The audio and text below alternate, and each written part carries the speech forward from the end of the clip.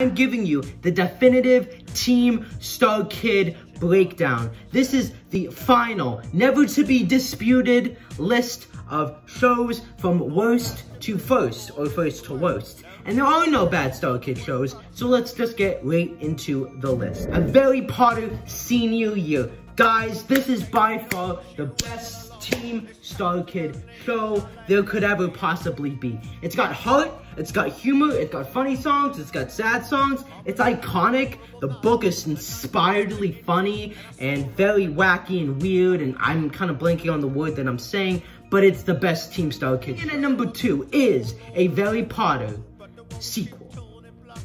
Yep, that's what it's called. Very Potter sequel. I mean, what's his name? Malfoy's father, wow, I am just terrible at speaking. Malfoy's father, Lucius, I think I'm saying that right. Am I saying that right, guys? I'm saying that right. Fantastic, great casting.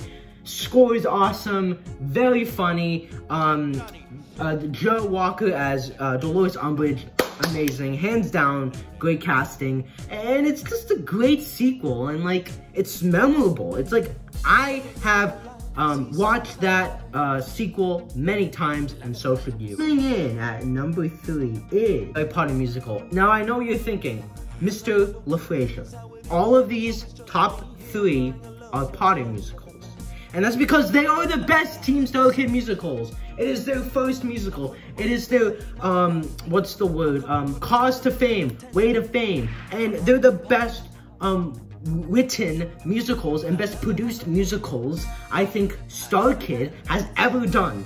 Memorable music, funny score. It completely does a 360 on all of these characters and makes Harry into this, like, full of himself guy, and Ron into like a bully, and Hermione, but still, these 3 shows are the best Team Starkid shows, and there's no disputing it. Number 4 is Twisted, the untold story of a royal vizier.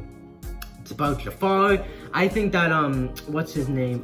Lynn Saunders, is great as Jafar. The book, the score, it's very memorable. The score has some good tunes in it. I think the book is great. It's very inappropriate, very, inspired and creative, and I remember watching this and thinking, wow, Starkid, you know what you're doing. Coming in at number 5 is Holy Musical Batman. Holy Musical Batman. They go, Holy Musical Batman. I mean, come on, guys. It's iconic. It's iconic. It is literally going to be iconic nostalgia in 20 years, tops.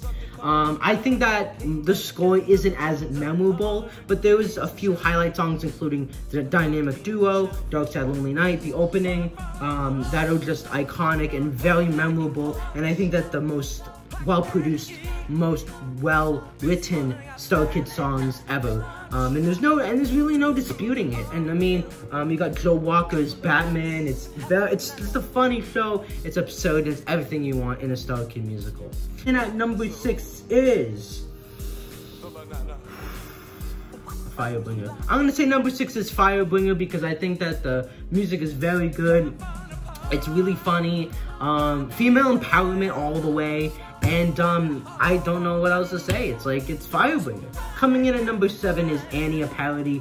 I have, most recently started listening to this, album again, and I kind of almost watched the entire, musical. However, I think that this show is highly underrated. It's an underrated, musical. It's the definition of underrated musical. It's like, not even Great Common is that underrated. Well, it actually is.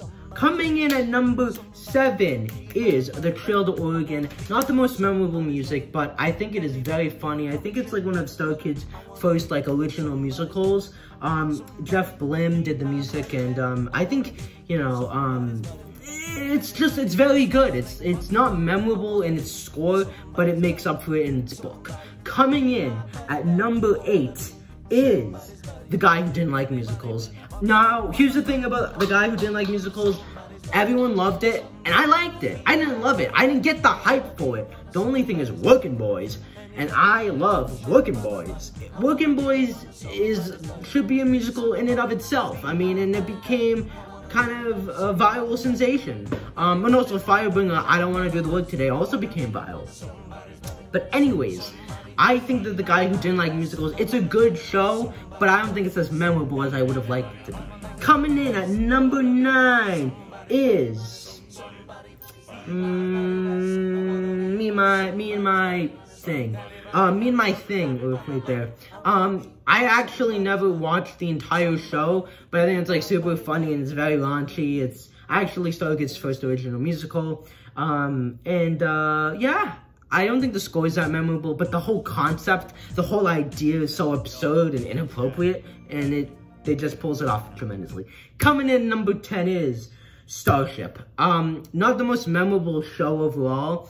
I think it's one of the more weaker ones, but the production design, and how much money and time and effort was put into this product amazed me, and that's why it's at number 10. Coming in at number 11 is, I'm gonna say Black Friday. I think this was not the most memorable score. It was definitely a lot more dramatic and less comedic, but I kind of like that they were doing that new feeling to it. And ultimately, I feel like it's a very funny show, but I feel like it was missing that magic. It was missing that something that makes Starkid shows go. That is my list of Team Starkid shows. It's right there.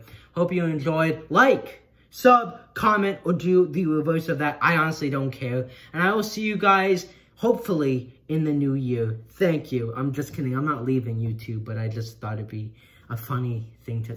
Bye.